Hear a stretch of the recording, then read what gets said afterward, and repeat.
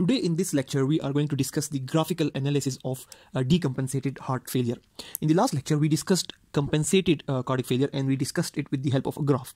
Now, it is the same graph. In this graph, we have the cardiac output and the venous return on the y-axis and the right atrial pressure and the mean systemic filling pressure on the x-axis. This graph is basically directly from Guyton and Hall, and we see that in the decompensated heart failure, the most important thing is that the cardiac output, this black color curve, this is basically showing the cardiac output. And in the decompensatory process, this black color curve, it never goes beyond this line, which has been labeled as 5 liters per minute. Now it shows the cardiac output and venous return, and this 5 liters per minute of cardiac output is basically the critical cardiac output level. This is the critical cardiac output level for normal fluid balance. So in the decompensated cardiac failure, this black curve which is basically showing cardiac output, it never goes beyond this critical level, which is around 5 liters per minute. So in cardiac failure, basically the cardiac output basically decreases below 5 liters per minute, which is a normal cardiac output. In compensated cardiac failure, the cardiac output basically initially decreases and then increases above the critical cardiac output level, But in the decompensated cardiac failure, this line, this cardiac output, this black color curve, basically it remains below this line. It remains below this line, which is basically showing the 5 liters per minute. Now let's see what happens. Initially, as soon as the cardiac output decreases due to cardiac failure, the cardiac output suddenly decreases and it matches. Now these curves are basically showing the venous return curves. These are showing the venous return curve. On the very first day, the cardiac output curve, it basically meets the venous return curve at this point, which has been labeled as point A. Now at point A, the cardiac output is around 3 liters per minute. Here we have the 5 liters per minute mark, and this point A is basically showing the cardiac output of around 3 liters per minute, which is basically due to some problem with the contraction of the heart, and due to which the output of the heart has decreased. Now this curve is basically showing the venous return curve, which is basically normal, and in a normal cardiac output, this cardiac output should have matched somewhere here above the 5 liter mark, but due to some problem or due to some cardiac issue, this cardiac output has decreased. So it is basically meeting the venous return curve at this point, which is point A. Now at point A, the cardiac output is around 3 liters per minute, and at this point the right atrial pressure is also increased. Now it is more than 2. Normally the right atrial pressure should be around 0. But now due to decreased cardiac output, the right atrial pressure, it has increased to around 2 or 2.5. What happens after the initial event is that autonomic compensation occurs.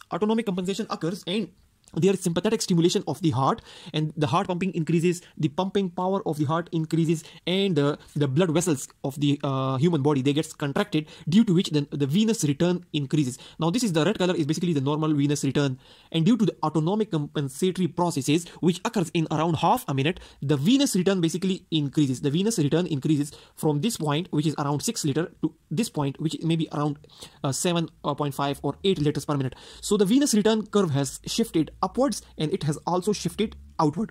Now you should remember from our previous lectures that the point at which the venous return curve meet this x-axis, this point basically shows the mean systemic filling pressure.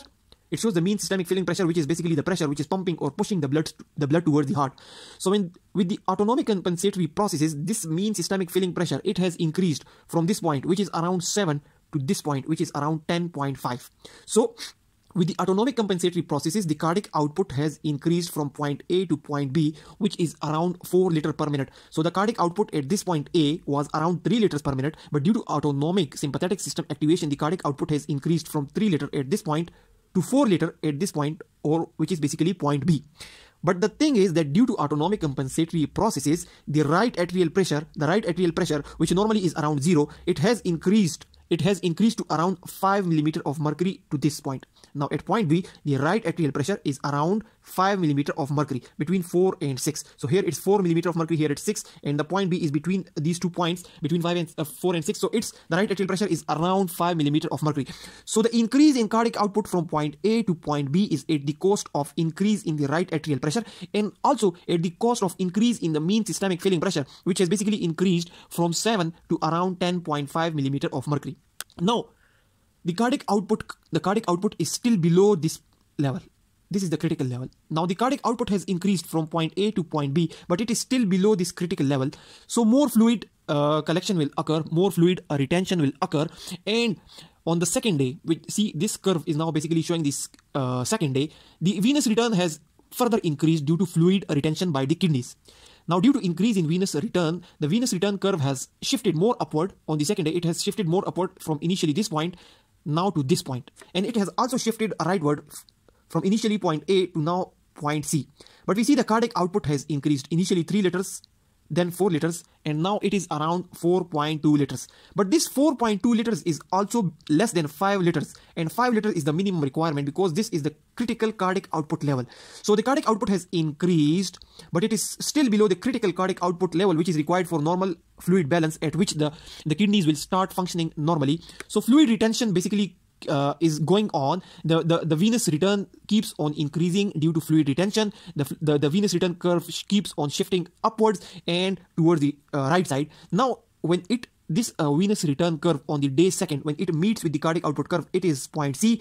At point C, the cardiac output is 4.2 liters. Initially 3 liters, then 4 liters, now 4.2 liters, but at the expense of increase in the right atrial pressure. The right atrial pressure has further increased from initially around 3, then to around 5 millimeter of mercury, and now it's around 7 millimeter of mercury, because the right atrial pressure is at this point is between 6 and 8, so it's around 7 millimeter of mercury.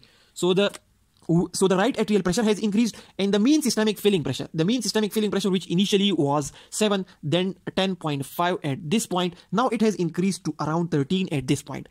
Now on the 4th day, the 5th day, and the 6th day, and the 8th day, the fluid retention will keep on occurring because the kidneys are not allowing the urine output. The kidneys are not functioning normally. Rather, the kidneys are retaining the fluid. So the fluid retention will occur, due to which the venous return will keep on increasing, and the venous return can even reach this 15 liter mark, because the y-axis is showing not only the cardiac output, but also showing the venous return, which is in liters per minute. So the venous return is increasing, and it is matching, or it is meeting the cardiac output curve at point D, then on the point E, and then on the point F. But we see that what happened is that the compensation did not occur. The compensatory process did not complete, and the cardiac output could not increase beyond this point, and the cardiac output curve, it remained below the 5 liter mark, and it basically the system basically keeps on retaining the fluid. The right atrial pressure basically keeps on shifting from point A to B to C to D to E, and then finally to F at this point, where the right atrial pressure has increased to 16 millimeter of mercury. And similarly, the mean systemic filling pressure at this point was 7 millimeter of mercury. The mean systemic filling pressure is the pressure with which the blood is coming towards the heart. So the mean systemic filling pressure has also increased from 7 to here more than around 17 or 18 millimeter of mercury. But the cardiac output could not increase from above the 4.2 level. So that's why it is basically known as the decompensated heart failure. And this is the graphical analysis of the decompensatory process. So it has been labeled as the graphical analysis of the decompensatory cardiac failure, in which we have basically discussed the cardiac output curve, the venous return curve, the cardiac output, venous return, the right atrial pressure, and the mean systemic filling pressure. And we saw that with the increasing fluid retention, the venous return kept on increasing from the first day towards the second, 4th, 6th, and 8th day. The right atrial pressure kept on increasing, the mean systemic filling pressure kept on increasing, but the cardiac output could not increase beyond this point. So that's why at point C, the deterioration starts, and the cardiac output further starts decreasing, because the whole system has decompensated, and beyond this point, death will definitely occur. So that's all about the graphical analysis of the decompensated cardiac failure. Thanks a lot for watching the video.